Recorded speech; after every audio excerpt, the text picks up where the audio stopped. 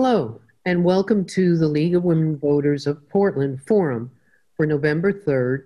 The ballot issue is 26213, which is the voter pamphlet is described as, shall Portland protect, restore recreation programs, parks, nature, and water through a 5-year levy?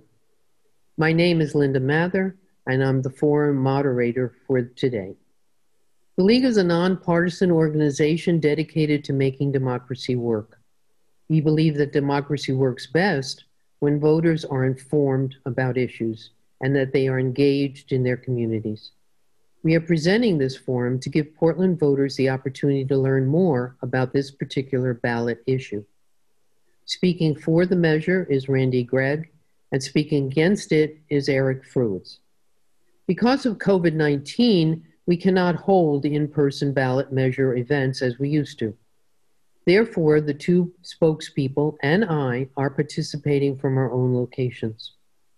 We are grateful for support from the Carol and Belma Sailing Foundation, the League of Women Voters of Portland Education Fund, the Weiss Foundation, the Sarah Fewing Fund, and our Metro Media partners, MetroEast Community Media.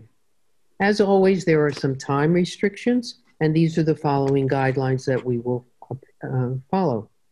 There'll be a 2-minute opening for each gentleman, and then we'll have 90 seconds for each answer as we move forward. And I will continue to alternate through that. And then at the end, there will be a 2-minute closing. I ask everybody to please adhere to the allotted time limits. And we will start with Mr. Gregg going first. So Randy, if you're ready for your opening session, please. You bet. Thank you so much. I'm Randy Gregg. I'm Executive Director of the Portland Parks Foundation. Our park system is the heart and soul of our city. It includes over 8,000 acres of natural areas and watersheds and 1.2 million trees. There's 470 facilities across the system.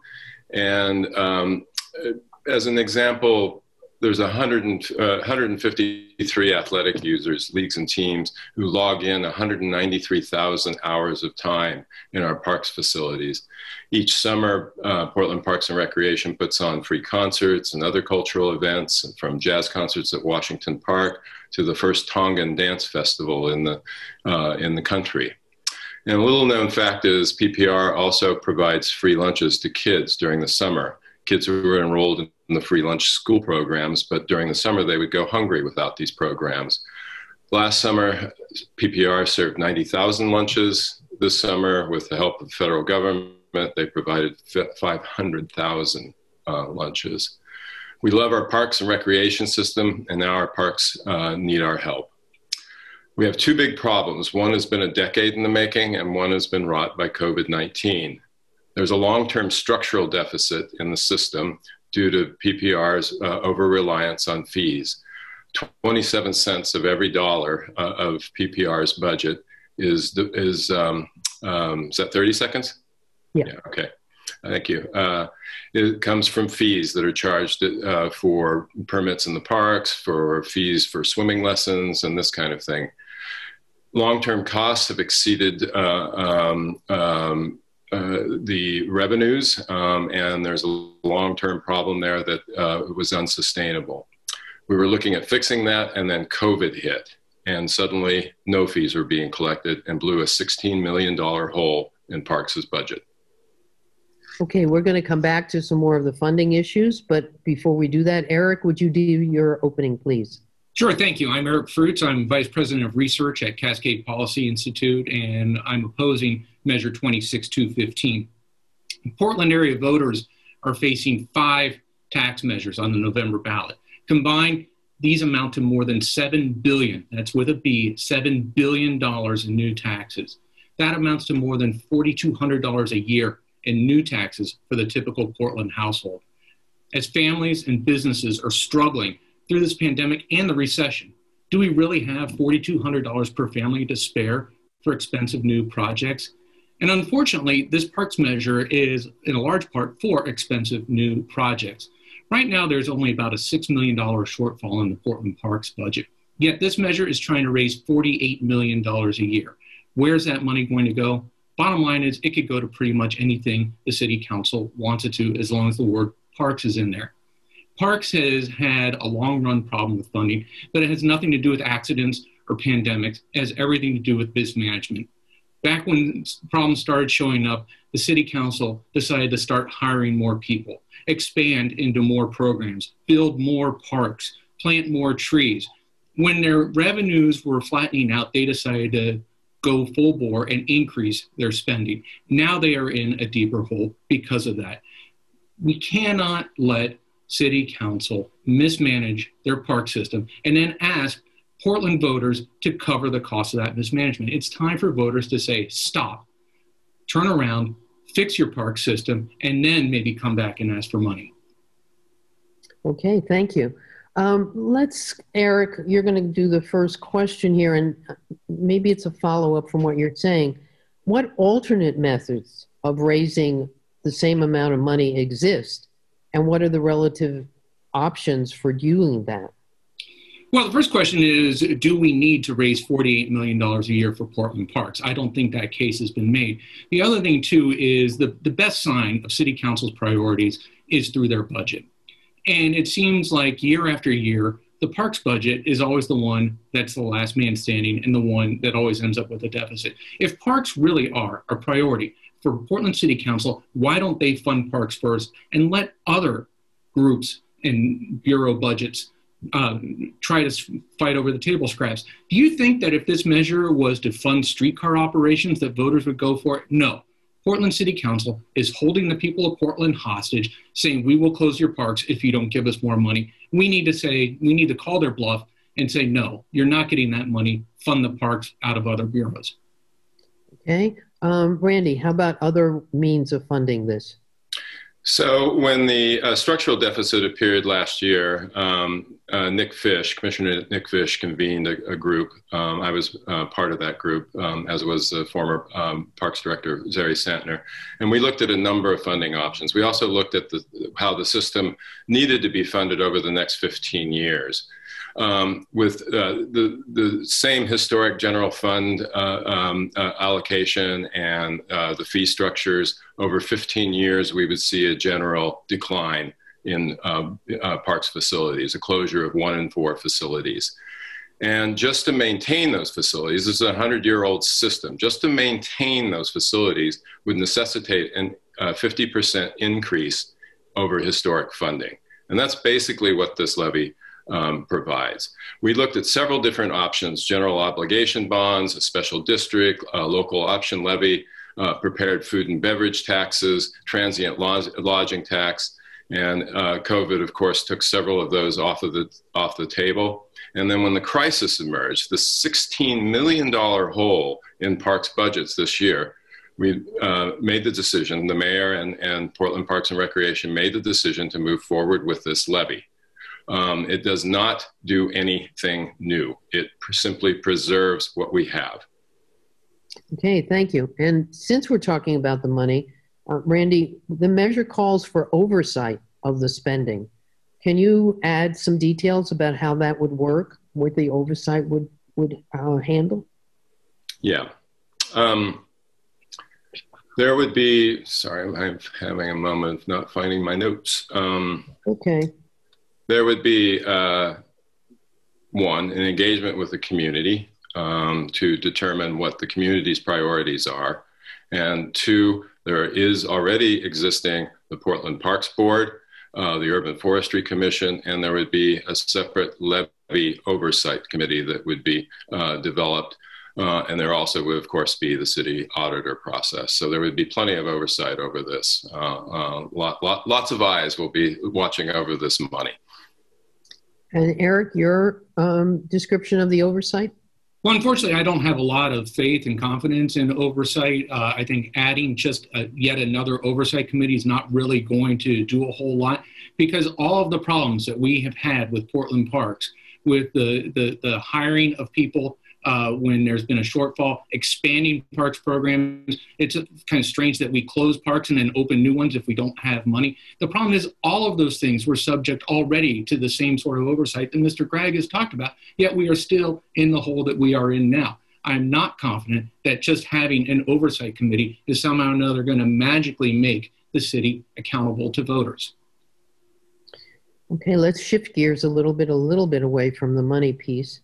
Under the proposed plan, will residents of North Portland be able to count on Columbia Pool, which has a number of significant deferred maintenance issues, being open in 2021? And would it be able to offer its same level of programming? Are there other facilities that might face closures? Eric, you can start us on this one, please. Well, Columbia Pool is certainly one issue that I'm worried about. There's other places too, like the Laurelhurst Dance Studio. There's the Selwood Community Center. It seems like the City Council has closed down some of the more popular programs for no apparent reason. Yet at the same time, they open up new parks in places out on the outskirts of town. I think that right now there are no commitments in this measure saying that we will keep Columbia Pool open. There is no commitment in this measure saying we will reopen the Selwood Community Center. And that's one of the big problems you have with this is a very open-ended measure that allows City Council to pretty much spend the money however they want, so long as they use the word parks in whatever they're spending that money on. And Randy? Well, Eric, you need to read the actual referral language because it actually is spelled out fairly in great detail in terms of what will be funded. Columbia Pool will be funded. Operations will be funded there. The facility is kind of held together with masking tape and string, and there's a move to make a new swimming pool, North Portland swimming pool. And so there will be funding for operations of that and for operations of Columbia Pool. But the actual ballot language articulates all kinds of details, infrastructure and natural areas, data investment systems, maintenance of parks, facilities, community centers, pools, art and cultural centers. Multnomah Multnomah Arts Center, Interstate Firehouse Cultural Center. So many community centers will be continue to be open. Without the levy, we will see substantially reduced operations at our community centers. We will see maintenance, decline even further. But if you read the ballot language carefully, you'll see that there is quite a bit of detail to it. Well, Randy, let's go a little bit further there. So are there any restrictions on the spending of the funds? By the ballot language, I think it's going to be pretty easy to spend $48 million on the things that are articulated in the ballot language. The city has grown 13% in the last 10 years. We've added parks facilities, as Eric details. That comes from a different color of money called SDCs, Systems Development Charges, that go to increase capacity of the park system for our growing population, and also to build parks in parts of the city that don't have parks. East Portland has a serious dearth of parks compared to West Portland. So to meet equity goals, we need to build additional parks and to operate them. This levy will provide operations for those. It will also lower the barrier of entry for people who are experiencing financial difficulties. It will make equity the center of decision-making in terms of the kinds of rec programs that are offered instead of being fee-based.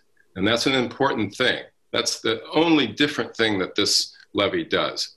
It basically preserves the system that we have, and it opens it up for more people to take advantage of it, to enjoy the healthful activities that our parks provide.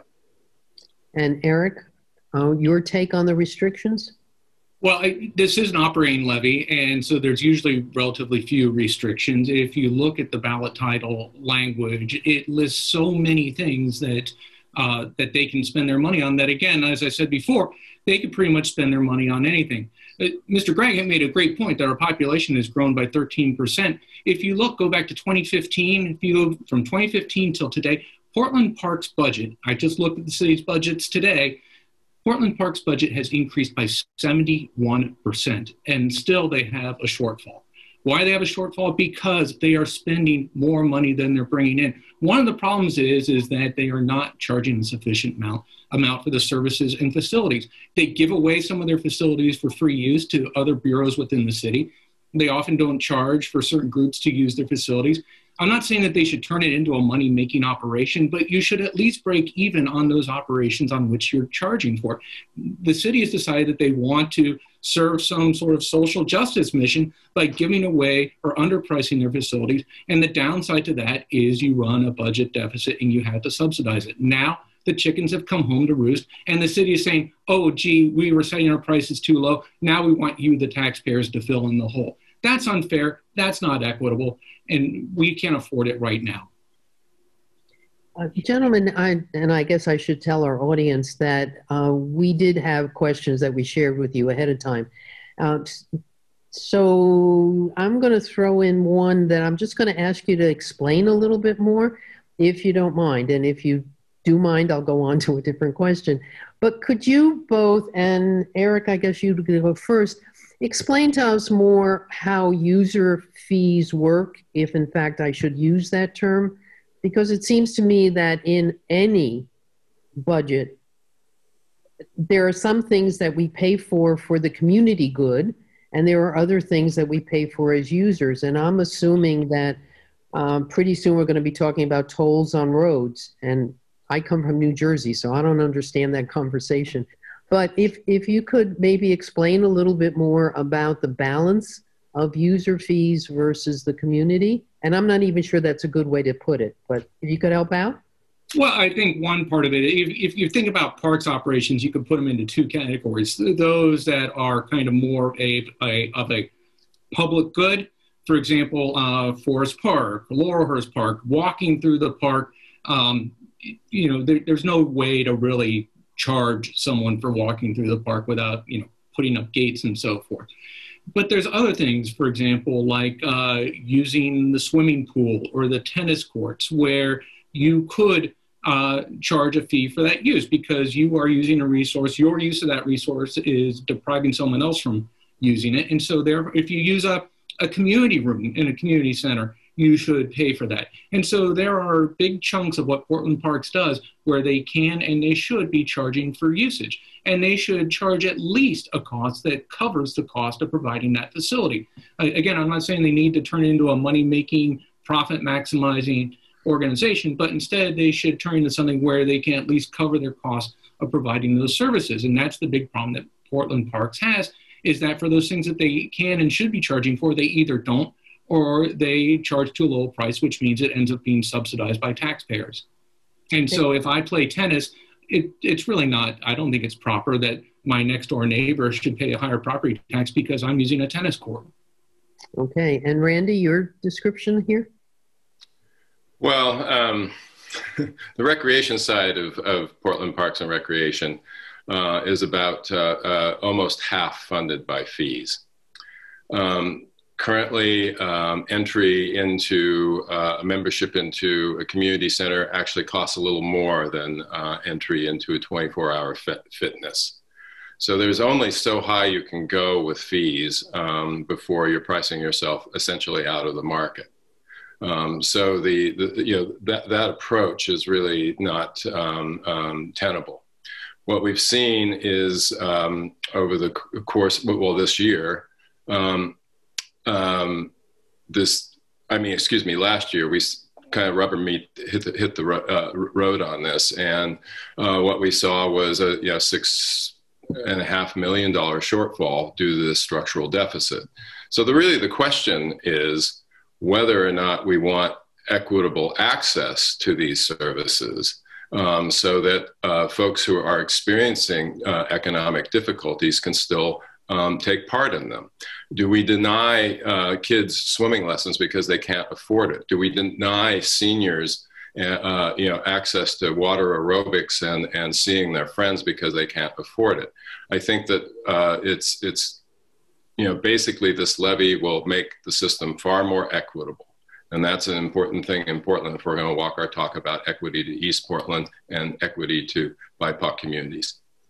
Okay. Can I quickly respond to that? Because Mr. Gregg raises a really good point. He says that it costs more to go to a community center than a 24-hour fitness. Well, if you look around at the facilities at 24-hour fitness, they tend to be cleaner, they tend to have newer equipment, and yet it's still cheaper. That raises a really important question. Why is it so expensive to provide services in Portland parks when private providers seem to be able to provide it at a much lower cost? It's because Portland Parks and Recreation spends too much money. Okay. Randy, you have a chance to answer that? Well, it's really a question of what you want your city to provide its citizens. I mean, it's a simple philosophical question. Portland Parks and Recreation does a lot of things. It feeds kids in the parks. It provides summer camps. It provides all kinds of different things that 24-hour fitness doesn't. And those cannot be based on a fee-based system. It just simply can't. Especially if we're going to try to pay our public employees a reasonable wage and offer living wages to folks. Portland Parks and Recreation is the largest summer employer of youth in the city, and that's a first rung on the ladder for a lot of people into future employment. Okay, I think what we're telling our voters here is that this is a complex issue, and part of the complexity is the funding and the ripples from something that you may just think that a park is a bunch of trees, but obviously it's very different, and particularly with the uses here. So let us turn now to our closing statements. And Randy, you're going to start us off first, if you would. Well, as I said in the opening statement, we have two big problems: a long-term structural deficit and the short-term crisis wrought by COVID. This is a pivotal moment for our park system. If this levy doesn't pass, we will see it substantially degraded, and degraded in a way that is going to be very hard to come back. It's the type of thing it would take a generation probably to come back in terms of decreased maintenance for parks facilities, in terms of these programs, for kids. We're not on a sustainable track without this levy. If we do have this levy, it is not buying anything new. It is simply preserving a system, a park system that we cherish, but we don't always, that we often take for granted. And the main thing that it's doing is taking that system, maintaining it better, because if we don't maintain it, it will get even worse. And what we're also doing is making it accessible to more people. Now, yes, it's going to cost the average homeowner $13 per month to fund this. But I think the long-term consequences, we've seen the parks are being, loved to death in the pandemic. The usage has been incredible, but maintenance can't keep up with this without this levy. We will see, for instance, maintenance will go down. Trash will be emptied once a week at most parks. With the levy, it can be emptied once a day. Bathrooms cleaned once a week without the levy. Bathrooms cleaned every day with the levy. And this isn't even getting into the recreation programs because swimming pools, rec centers, and whatnot will be substantially reduced. Many will be closed without the levy. It's as simple as that. It's an arithmetic problem. So we hope you will vote for this levy and preserve our park system and make it accessible to other folks. And thank you. And Eric, your closing statement? All right, thank you. We are in a really unprecedented time with the pandemic, the recession, and it's unprecedented in that we have 5 tax measures on the ballot that total more than $7 billion. It seems like our local governments are trying to take advantage of us and the pandemic to shake us down and grab as much money as they can from us. This is not the time to be taking $4,200 out of every family's pocket to pay for brand new programs. I'm sorry, it's just not the right time to do it. Come back when prosperity returns and ask for more money. Unfortunately, with Portland Public Parks, we are in a shortfall and a budget hole with Portland Parks because of years, close to a decade of mismanagement, of hiring people when they shouldn't have been hired, building new parks when they shouldn't have been built, expanding programs when we couldn't afford to expand them. I can guarantee one thing: if you're watching this on YouTube, hit the like button, because come back in 5 years and I guarantee we will be having this discussion again, and someone will be saying, oh my gosh, I can't believe we have a structural shortfall now, even with the tax money. Because no matter how much money Portland City Council brings in, Portland City Council can always spend more than they bring in, and they will do it again, and they will come back to you. You think that this is a 5-year temporary tax? No. It will be permanent, because I guarantee in 5 years, they will come back and ask for this levy to be renewed. Ask yourself, have you ever seen a temporary levy in Oregon or Portland that has ever remained temporary? You need to say no. Tell City Council to come back when times are better, when they have a better program, and when they can get the management of Portland Parks back in line. Please vote no on 26-213. Thank you. And thank you both, gentlemen, for your considered responses to this issue.